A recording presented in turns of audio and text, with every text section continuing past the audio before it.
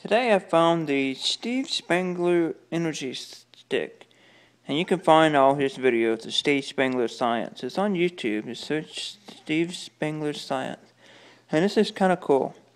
You know, all you see is these. There's a bunch of wires, and you can see the LEDs inside, and there's one tinfoil here and one tinfoil there.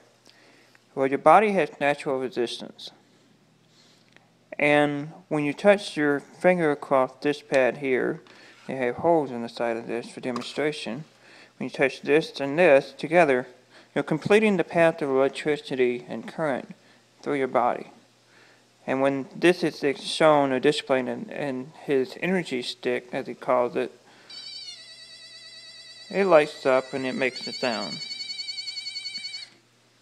Now, they have a circuitry at the bottom of this board that senses or is able to push that.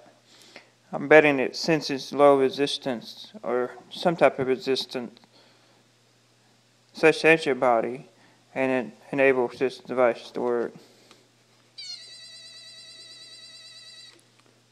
So I got this for about $5 at a Cracker Barrel, and I thought it would be cool to show. And definitely something you need to get for your kids, show how electricity works, and it's a neat little science trick. And you can do this.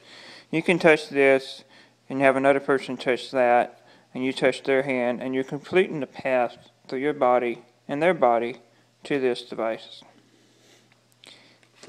So go check out Steve Spangler's Science on YouTube.com, and he has a website, but I'm not sure where that is right now. Probably SteveSpanglerScience.com,